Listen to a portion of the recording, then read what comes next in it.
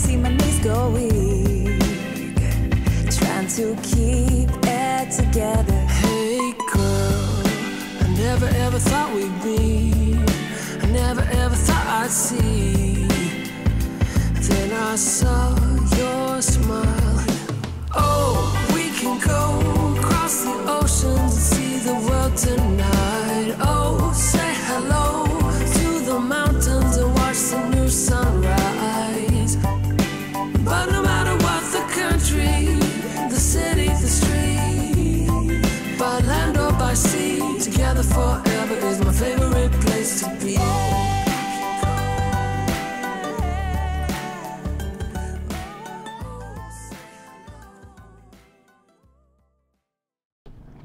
Good morning, Tiki. You got your breakfast? You got your breakfast? Got your fresh food and water. Yep, good girl. Good morning. And a beautiful morning it is. It's about 7 o'clock, flat, calm. We had lots of rain last night, first time in a long time, which is good because the island really needed it. We haven't had rain in a long time. So they were happy about that, I'm sure, and hopefully we get some sun back today. I see some blue sky appearing on the horizon, so that's always a nice start. But today, I know a lot of you guys, I mean a lot, have been asking me, hey, what the heck's going on with your voice? Well, honestly, I haven't been ignoring you. I just honestly really don't know what to say because I don't know what exactly caused it.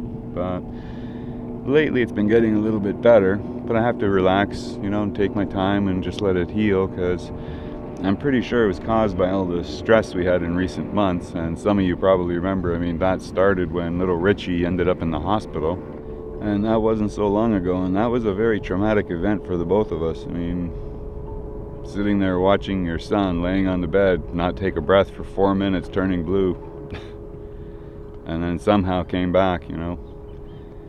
We were very lucky, but then of course we spent the next 2 days in the hospital with him in a very weakened state, you know, emotionally, physically, and I'm sure that broke down our immune system, and we just picked up anything we came in contact with, and Madalena and I both got sick for a couple of days, and it just knocked the wind out of us. And that's pretty much when my voice started to get a little rickety. So it hasn't really healed since then, because of course we were followed up. You remember when we ended up taking Richie to the hospital, it was because well, it was not because, but it was on the exact same day we were supposed to take the boat to the dock to start our engine project. So yes, I believe we are ready to go, and we got a couple friends here to help out. Sebastian, Benji. And that is where our day turned upside down in one instant, with the threat of changing our lives forever. With the help of our onboard security cameras, I can take you back about 2 minutes in time and show you how fast things can change from normal to turmoil. Because here you can plainly see everybody is calm and just going about our duties as we get ready to move the boat. Our crew Anna is up in the forward cabin playing with and looking after Ricardo while Maddie makes up his formula. And our friends Benjamin and Sandra are in the cockpit waiting to help us with moving the boat to the dock. All is normal, and Madalena goes up to the front cabin to feed Ricardo so he stays happy during the maneuver. Sandra leaves the cabin because all is still normal, but Madalena is looking closely and notices there's something wrong with Ricardo. He's just laying there, not moving and not responding. At that point they realize he's not breathing, and Anna comes running out of the room screaming for me.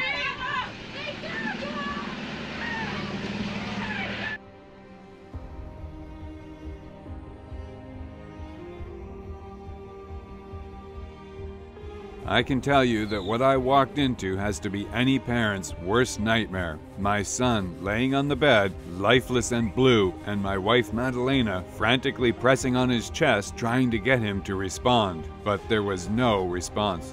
¿Qué le pasó? My friend, you okay? No. Oh my God. Parò di respirare, di muoversi, di togliere.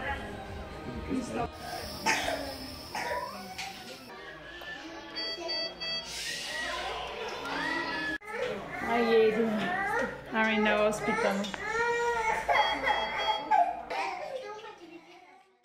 And of course, the engine project got put on hold due to that for a little bit, but then we did end up taking the boat to the dock and getting started, and then of course we went straight into that, which was supposed to be a 3 to 5 day event to get the engine out and the new one installed.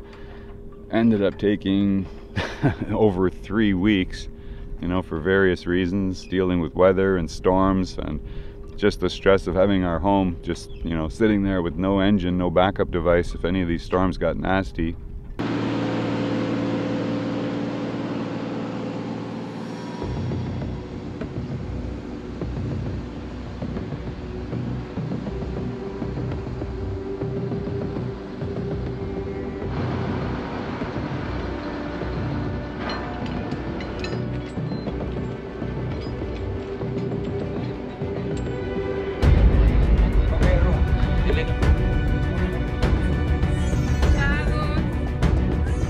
Well, Mr. Perkins, you give us a great life of service, 26 years and over 17,000 hours, and we can't thank you enough, but it's time for us to move on. So we hope you enjoy your new life as a backup generator here on San Andres.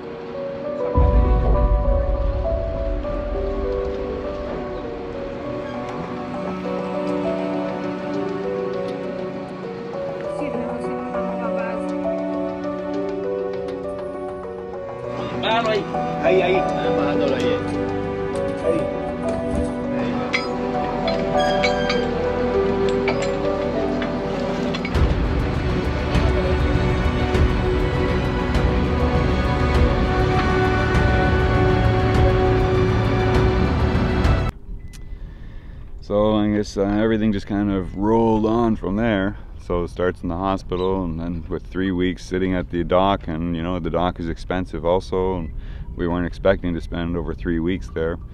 And the guys, you know, they're great guys, they did a good job, but ultimately, you know, some days they just didn't show up because that's the way islanders are.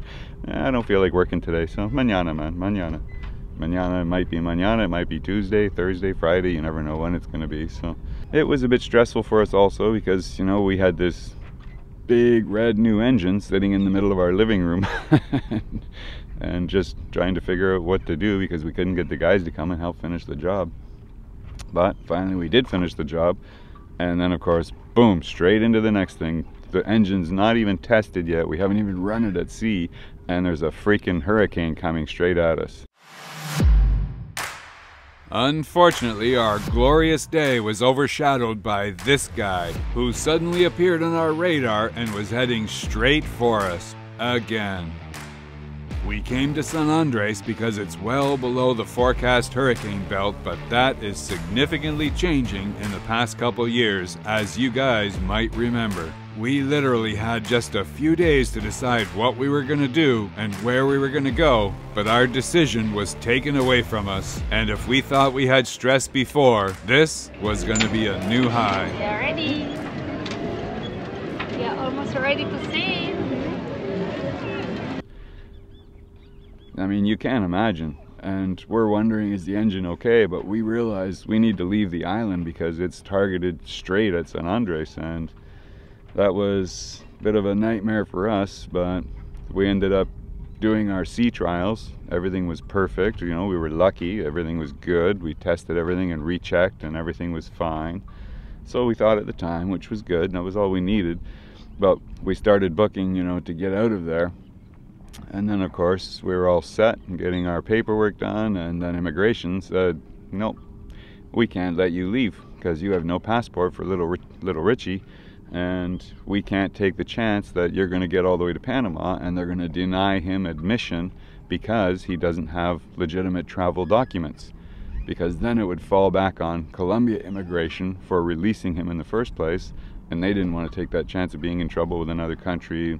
You know, there's enough bad stuff going on between Panama and Colombia as it is, so that put us in the middle of their crap, so to speak. But Now we're looking at a hurricane chasing down on us, so all we could do, we had literally just a couple hours to change our plan and start implementing, you know, storm tactics. We had to batten down and get ready because this thing was coming straight for us, seriously. Why you close the mainsail, eh? Because, you are gaining your life. because the hurricane is coming. Maddie and I just spent 2 hours arguing in immigration department that we needed to make an emergency departure for our own safety because we didn't know what was going to happen in San Andres. And every hour ticking away was putting us more and more at risk. But immigration remained steadfast and said, nope, sorry, we cannot grant you permission to leave without a passport for Ricardo Jr. Old another sailing boat is gone to Panama. And yeah, another hurricane for us in San Andres. We were so lucky with that one, but again, you can't imagine the stress of all this stuff coming down the pipe, one after the other, just boom, boom, boom, boom, boom. We survived that one, luckily, because the storm went south of us. But again, that was unprecedented. These storms have never gone south of San Andres, so you know, times are changing. We can't count on any prediction, any forecast anymore. I just don't even know what to make of it, but the storm went south of us, missed us. We never saw more than 35 to 40 knots, so very, very lucky. But then, as you remember, we finally did get Richie's passport, so we had the next weather window coming up, so we decided, okay, it's time for us to go. We got everything ready. And just as we were having our final goodbyes, and you know, I was making one last ride around the island with some friends, and I have my bike accident, and boom, down I go. So the next few days offered quite a progression of scary captain pictures as I seemed to be trying out for a zombie apocalypse movie or something, but all I can say is I consider myself very lucky that it wasn't worse than it was. I remember just getting tossed off the side of the bike, and the first thing touching the ground was my face just sliding sideways on the concrete. Somehow I spun around and stopped, and no damage on my shoulders, elbows, nothing, just one knee, my wrists, and across my face. But thankfully, I gotta put out a big shout out to Maui Gyms because their lenses did exactly what they were supposed to. They shattered on impact when my face hit, but they never splintered or broke, and I really think I have them to thank for the fact that I didn't lose an eye. Of course, the day after, even little Richie was mocking me. Can you see the resemblance? Cheeky little bugger.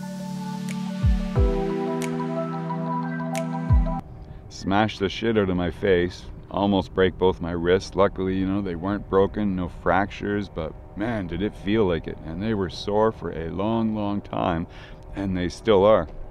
They still haven't healed, but that's why I still have the braces, that sometimes if I need to do something strong on the boat, I put on the braces just in case, you know, just to give me a little bit of backup. But yeah, that was nasty. And of course, you know, we had Brian and Alyssa on board, and they were just waiting to go to Panama, and here now I screw myself up bad. So though we knew we still wanted to leave in the near future, but I might not be able to help with everything on the boat. So we had to train Brian and Alyssa to be able to handle things if I needed help, so they knew what to do. So we took some time doing that, probably a few weeks, and then we got ready, and then we set sail. And then of course we set out on our first major journey offshore with little Richie on board and a brand new engine and a new crew and me in braces, you know, just injured. So bye bye San Andres, we'll miss you.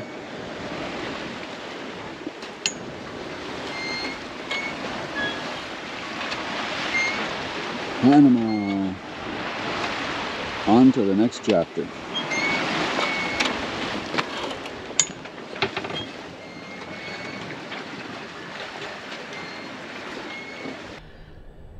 When we got here, it was like a big breath of relief. Big breath of relief. You know, we could finally just chill and relax. And then, of course, we discovered the boat was sinking. Oh, man.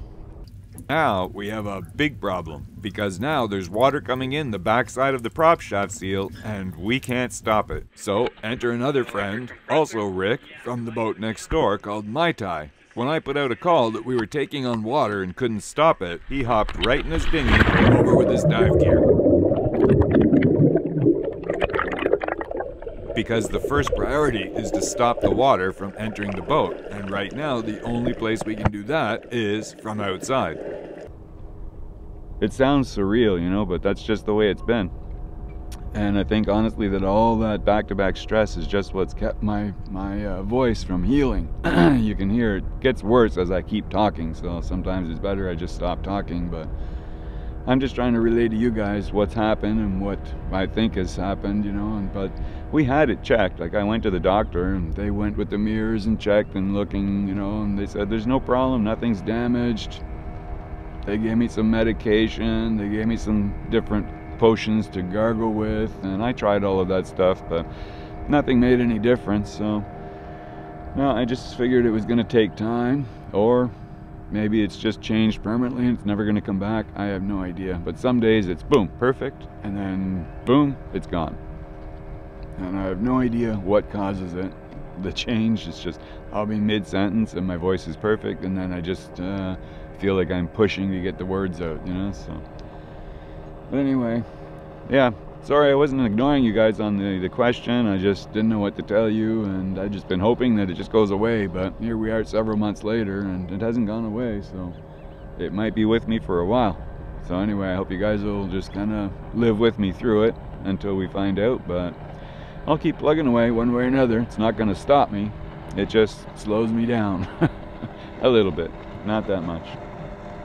Anyway, you know, thanks for your concern, thanks for your support, thanks to all of you. I mean, you guys are the one thing that keep us going. And if it wasn't for you guys, I don't think I'd even want to just keep doing the videos and things like that at this moment, because, I don't know, I just felt like taking some time, but I also didn't want to keep you guys waiting, because, I know, I think you guys appreciate what we do, and we certainly appreciate you, so it's a mutually beneficial process. So, again, thanks for that. And yeah, that's it. Just wanted to say hi and thanks, guys, and I'll see you in the next episode. Ciao for now.